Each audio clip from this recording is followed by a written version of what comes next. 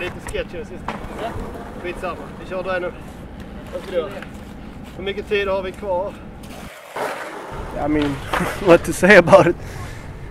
I mean, of course, like, if the conditions are good in a city, of course, it's gonna help out all the younger generations to develop and progress, and of course we're gonna see a lot of talent coming out of the city, and also a lot of talent moving here because it's good for skating. And you know, Oski is one of the kids that, you know, stands out from that new younger generation. If it's easy to film, yeah, of course.